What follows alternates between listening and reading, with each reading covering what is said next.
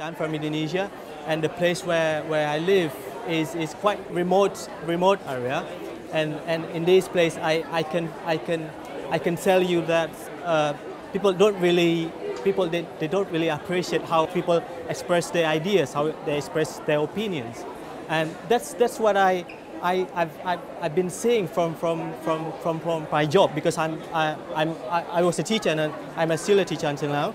And my students, the people that I teach, they don't, they tend to be shy. Especially when they're in classrooms, they are not really brave. They are afraid of making mistakes.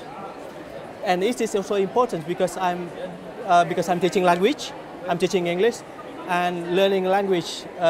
It is very important to make mistakes when you learn a language. I came to London. London is known as the city of diversity.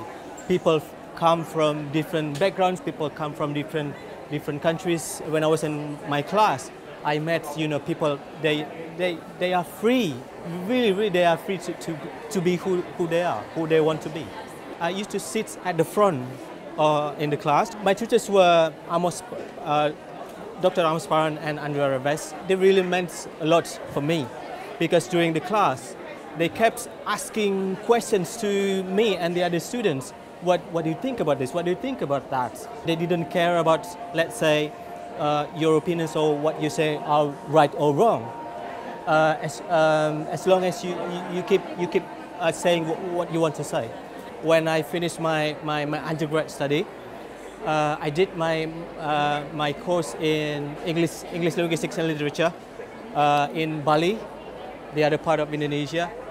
And I came back to my hometown, which is in an island, a small island called Belitung. I set up a school, an English school.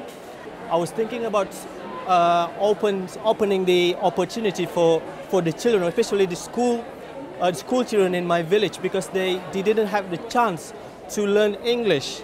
This subject in my country is a commodity. People make money from that.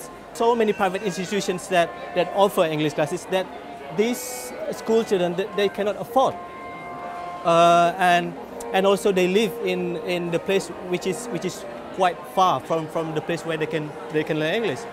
I was thinking about how to make the classes are as affordable as it can, and that was the most important thing that in my job that I did. And then after graduation, I have commitment to go back to teach them again.